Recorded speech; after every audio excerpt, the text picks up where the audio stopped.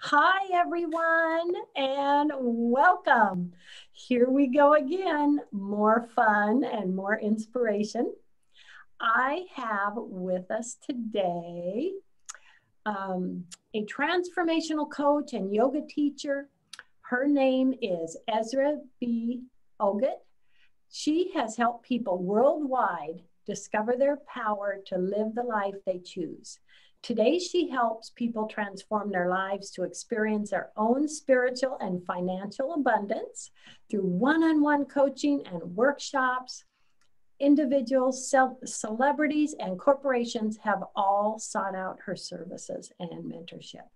She is also the author of this fantastic book, Money Does Grow on Trees, and I enjoyed it so much, Ezra. I loved it. Thank you. Oh, Thank you. I really appreciate that. I, So I'm yeah. well, I want to welcome you and say thank you for joining us. Excited for this great chat. I would like to ask right off the bat, what inspired you to write your book? That's always Well, number one, Hawaii inspired it. Because being here is kind of like a writer's heaven. You have so much quiet, you have so much nature. I think it activates creativity quite a bit as a land. But more so than that, we're not so much doing the individual coaching anymore because we kind of don't have time for it. But we started a great program after like years of doing individual. By we, I mean me and my husband. We work together. He's my beloved. We're business partners and we do everything together. We're together from 7 a.m. in the morning till midnight every day. And we came up with so many people around us that had gone, that had done the individual coaching or had come to the workshops. They were all demanding to be able to do coaching. And we realized that, and we were kind of never into setting up a coaching program. But we realized there's so many coaching programs there that are just like, I don't know, 4 weeks, 2 weeks, the weekend. And having walked our path, we know that true transformation is not possible that fast, that quick. So we set up a certification program and it was so successful. And just seeing, and it lasts for a year and a bit. So it's kind of like almost like a school.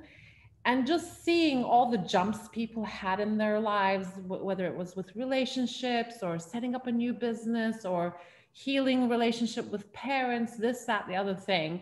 It was such an inspiration that I felt like, you know what, we're doing this in Turkish at this point only. And I just want to get, these exercises, these, pinpoints to the degree it's possible, but in a book out there so that the people who cannot work with us, who cannot maybe come to the certification or that don't speak Turkish can actually have access, and an inspiration to the journeys of other people. And, my intention with this book really is to open the sense of more possibilities in the minds of people when they read like that. When that happens, I'm the happiest person on planet. yes, yes. And one thing you said in the book, have a goal, a vision, a dream. I know that just made me go, wow, yes, I have my visions, my goals, my dreams. I'm going to give them even more time. I'm going to remind myself, I'm going to take the time to think about them on a regular basis. Yeah, I mean, I just believe and have come to experience and to know that all of us, we are such powerful creators. And really, we create our own realities, whether we're kind of aware of it or not, or whether we like the result or not. So, as the powerful creators that we are, instead of just like kind of falling into this pattern in life where it's like, oh, all these tasks that we need to do, blah, blah, blah, like sometimes just to get outside of our own boxes, outside of our own limitations, when we can like hook up to something that really inspires us and begin to almost like taking care of a plant, we begin to water it every day, every day, every day. There's like a kind of an energetic momentum that begins to play itself out. It begins to, the momentum just gets larger. It's like an avalanche. At the beginning, it's just maybe a little tiny ball of, snow. And then the more you kind of turn that momentum through the attention you give with feelings, through the intention setting, through just experiencing the vision as if it's already happened, you just see again and again that, oh my God, this is what I was thinking and this is what I was wanting, and here it is now. And to just experience that on a tangible level, I think really wakes us up to the fact that, oh my God, yes, I am a very powerful creator. Yes, yes. And that's what I love. Oh, and something else you said, make a new being choice. Please tell us, what is becoming a new being and making a new being choice? Well, I think we've been so trained, all of us, like conditioned to this path of, do, have, be. Like go to school, get good grades, and then be successful. Or like in the Turkish culture, for a lot of women, it's like, find a husband, get married, and then be secure. So we've been pushed to the sense of like, oh, first do, and through the doing, you will, have, and then you will be what you want to be. But in co-creation, it doesn't work that way. And I think all of us have experienced that. I mean, I went to a really good school, I got good grades, and then I struggled a lot in terms of success and, finances. So the real formula is be, do, have. Who are you being in relationship to what it is that you're engaging yourself with? And I got this the most through discovering my own limitations about prosperity.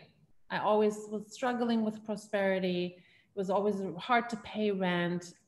It was just a problem all the time. And I would just complain, try to do my best. I would be successful in things I tried or did, but I just couldn't manifest prosperity, period. It was always a struggle to even pay rent. And there was a moment in time, and at that point, I didn't realize that was called a being choice. That's a term coined by my own mentor, Daryl Rutherford.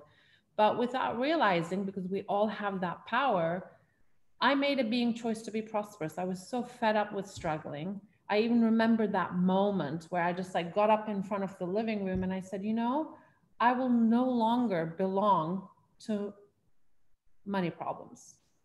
From now on, I am choosing to belong to prosperity. And it's not just a brain thing. It's not a wishing or wanting or hoping. It's as if like you just make almost a decision with all your cells about who you're going to be in relationship to that subject from that point in time. And when you make a powerful being choice like that, the whole trajectory of your reality changes. Things begin happening. Things that were not happening before begin to happen because the universe is like a mirror. It reflects who we're choosing to be. Yes, that is so true. Oh, Esra, it is, because it's what we're putting out there, it's going to give back to us. I mean, we can think of it like looking in the mirror. In the morning when we wake up, if we're smiling at the mirror, we're going to see a smiling face back. But if we get up and we're all like stressed out and we're, I don't know, cursing at the mirror, well, it's going to curse back. And we get that on the level of looking at a mirror. Yet when we're, living our lives, and I still do that sometimes myself, we're being one way, and then we expect life, to reflect something totally different. Mm-hmm. So if we're being in this kind of, consciousness of complaining and a lack and, oh my God, I don't have, and oh, this is a problem, that's the problem, or let's say the victim psychology, well, the life is going to reflect exactly that because we're that powerful. Not because we're doing anything wrong, but because we're that powerful. Yes. And it is possible to tap into our creative power. We all have that within us, don't we? Most definitely. I mean, I think, we are a part of the creator, individualized in the here and now, playing this game called life.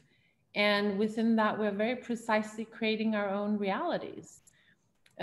Once I made that being choice to belong to prosperity, the next thing that happened was within a couple of days, my mentor showed up that was going to kind of help me with the steps that came after. So I love the saying, when the student is ready, the teacher shows up.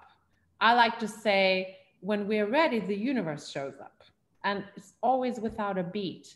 Yeah. And in my coaching with him, there I was like all this time up into my mid-30s, like struggling with money, complaining about not having it, this and that.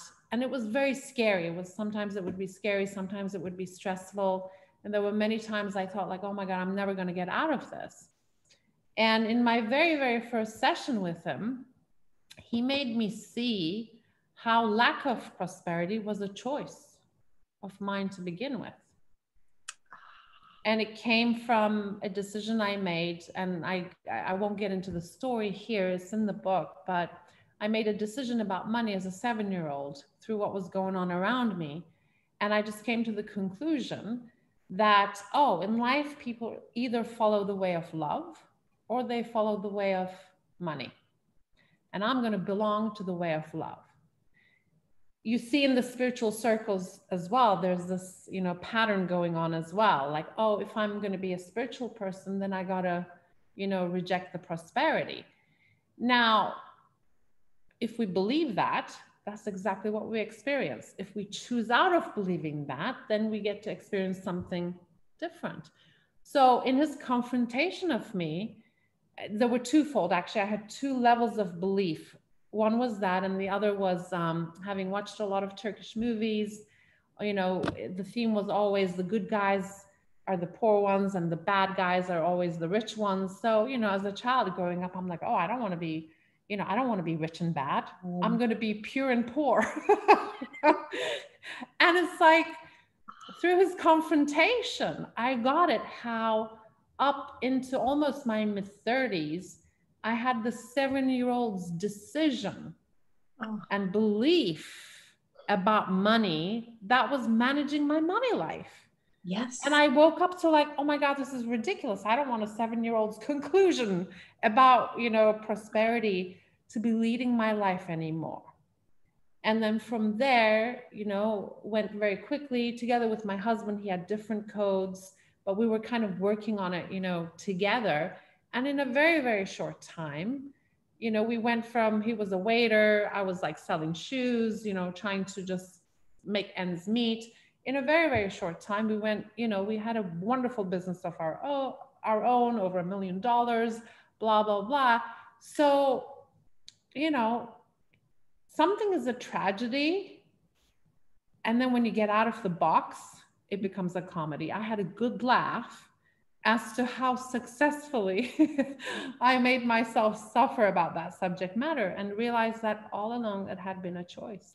So once you came to this realization, what were some of the steps you took to make that change, to change that habit of thinking or that mindset? What were some of the steps you took to do that?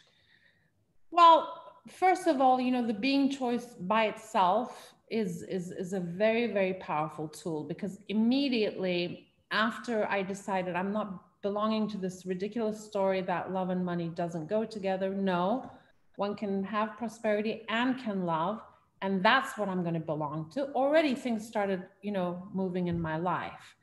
There were kind of a lot of pieces because, in our system, the way also we learned from our mentor, he has, I think, the best definition of ego I've ever come across. And he says about the ego is just kind of like a function that holds in place a belief system so that it can be experienced as a reality by us. So one of the things to realize is that it wasn't like an immediate within the next week kind of, flying into success. There was still like a kind of a journey of transforming that consciousness of lack. But one of the important things to understand, and that helped me have a big aha, is that once we have a belief system set up like that, the ego is very powerful in protecting that old reality. Mm-hmm. So even when you step outside of the box with a yay and an inspiration, which is very, very important, the ego is immediately going to come and do everything it can to resist. So you go back to the old. So the real transformation came from falling into a lot of those traps first, you know. Wow. But yeah, one was to get out of the spender's law, which took me a long time because I was, I was without realizing I belonged to the spender's law, which is this thing of like, you know, if you have negative belief systems around money, one of the action flows of that is that you're spending more money than coming in, because in your unconscious mind, you just want to get rid of the money without realizing, because in essence, you don't want it. Because So that mindset was, I don't want to be bad and wealthy. exactly, like underneath, you don't think you're doing it. So it's like I would, you know, that's how the prosperity started flowing in. I got out of that belief system. So then all of a sudden there was more flow of prosperity, but without realizing now the next step was with, you know, before it even came, I would have spent it already and then been in the same situation. Like, oh, wait, just what happened? Why is it again hard to pay rent? So, you know, catching yourself and things like that. So prosperity, for prosperity consciousness, getting out of the spender's law, getting out of this mindset of being in debt all the time, which I think, you know, America has a lot of that going on. So does Turkey, like living on credit cards, spending beyond your means. And the reason it's important to create positive cash flow, no matter what your financial situation is, it immediately starts very easily and tangibly getting you on the path of, oh, there is. Oh, and more is coming. And there is, instead of like, oh, I don't have. And oh, now there's this bill. What am I going to? It takes you away from the fear and begins to channel you into the, oh, there is. Oh, look, there is. And look, a little bit more came. So singing that song from lack to, you know, I have or there is super important. That was one thing. Yes. And the second thing was gratitude. I love gratitude. Oh, I love talking about gratitude. So, you know, I knew from yoga, although I hadn't yet at that time really practiced. I'm going to talk about this from a yoga perspective a little bit. You know, the fifth chakra is our throat chakra. And the highest ability of a good balanced fifth chakra is kind of recognizing and becoming aware of the power of our words. Oops. I hope that's not getting in. It happens. It's all good. Anyway, should I go and take care? Oh, there we go. Fine. So it's recognizing the power of our words. How every word we speak is a seed that will flourish into our reality. Love that. And I knew this as a concept, but you know, knowing something and bringing it into your consciousness are two separate things. You can know everything there is to know, like kind of, you know, you may theoretically know how to drive a car. It doesn't mean you're going to get to drive a car. You just know about it. You cannot be the driver of the car necessarily. So just in the same way, I knew how powerful our words were as an information, but I hadn't practiced it. So I made this decision that every day, it was in 2007, the starting point, and we made a pact with my husband to live this way for a year. I was going to be grateful for 5-10 minutes about what is already in my life, and then start being grateful for things I would like to experience in my life as if it has already happened. Yes. And, you know, that was like, again, one of those big changes that allowed me to really jump in prosperity. And I would just say things like, let's say at the time I was making $1,000, you know, a month, doing yoga, teaching yoga at the time. I would be like, well, I'm so grateful I'm making 1,200 or 300 or more. I'm really grateful. It's coming to me. It's flowing to me in ease. And I would just like speak it and speak it and speak it, that and other things, until I shifted my state of being inside, where I would feel, so from the focus, I would begin to just feel as an emotion, so much abundance inside of me, up to the point where I wouldn't even care if it happened in the real world or not. Yes. And then boom, it would happen. And I'd be like, oh my God, this is exactly what I was speaking. And here it is. So that taught me two things. A, the power of our words in weaving our reality like a spider weaves her web. And B, if you want life to mirror you, a certain reality, you got to first generate it inside of you. You got to feel it. You cannot have prosperity consciousness when you feel lack. You got to feel abundance first. Yes. And it's very, very self-generatable, if that's a word. And would you say trust comes into that as well? See it and trust that it's I don't know if I want to say trust, because why? That can be a trap. Oh. Because often people confuse trap with being attached. Oh, wow. You know, if you say to the person, oh, trust, trust, trust, then what happens is that they get into this expectation. It's like, oh, okay, I'm going to do this exercise, and because I do it and because I say it, it's going to happen. Yeah. You know, so if you have an attachment to it happening, state of attachment itself separates you from it. And you can't have it. And like, let's say too, would it be maybe like, I believe it's going to happen. That kind of leaves a bit of a door that it may not happen. Where if we see it as already done, it's happened. I myself, when I do my morning affirmations, I like to end with, so it is, so be it, it is done. Yes. And just, so you're right, because trust, kind of like believe, does kind of have that door there, doesn't it? Yeah, like if I trust, well, there's the possibility. If I need to trust this, what does that at the same time saying? Oh, there's a possibility I might, you know, be let down. Yeah. But when we can take the power from the outside factors and place that authority inside, then you're not attached. Like any state of attachment is a state of poverty. If we're attached to being loved, we're kind of, you know, a little poor about love. If we're attached to that like job or that home we gotta have or whatever, well, you cannot at the same, here it is now, it's coming through. We cannot be, we talked about the being choice and the state of being. We cannot be and attached at the same time. Two separate things. Yeah, if we're attached to being loved from the outside, well, the likelihood is that we haven't self-generated enough inside, that there's a hunger to get it from the outside. Yeah.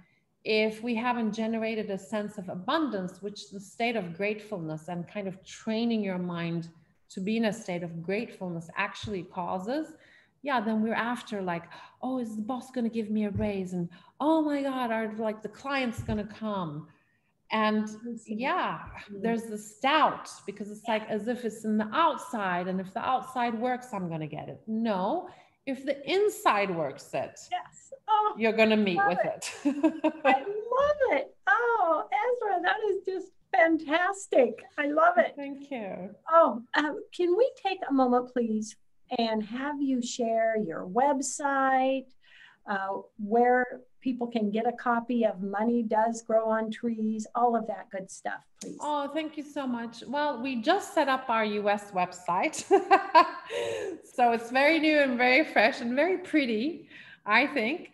It's www.ikeandesranow.com. IKE and ESRA now.com. And yeah, my book is available on pre-order on Amazon, although I've been hearing some people are getting the book. I don't know how it's happening, but I guess it is happening. The book has decided to go out into the world. So it's Money Does Grow on Trees, the myths we create and live by. I love it. I love it. With a few minutes left in the show, Ezra, what last words do you want to leave with all of us today? Um, what do I want to say? Let's enjoy life with the good, the bad, the ugly, and the beautiful. Because if we can take the point of view, it's all one big adventure, there's a lot of room for enjoying every single color of it. Oh, I love that. And it is one big adventure, isn't it? Yeah, my mentor would say that.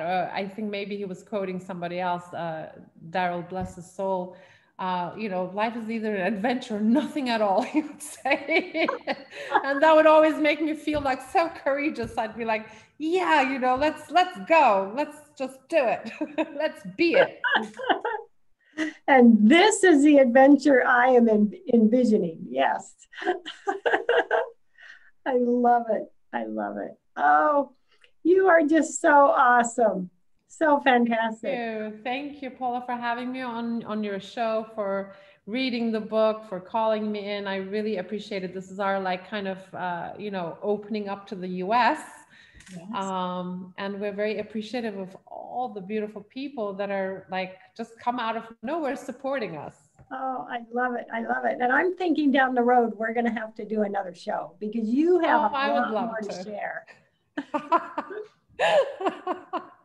I would love to. You inspire us. Oh my Thank gosh. you, Paula. Oh, and to everyone listening in audio, you can watch on video at patreon.com/Paula Vail, or watch in audio or find it in the library at KMET in California. So thank you for joining us. Love, hugs, and blessings. Ezra, thank you, honey. Thank Love, you so hugs, and much. blessings. Thank you. Bye bye. Bye.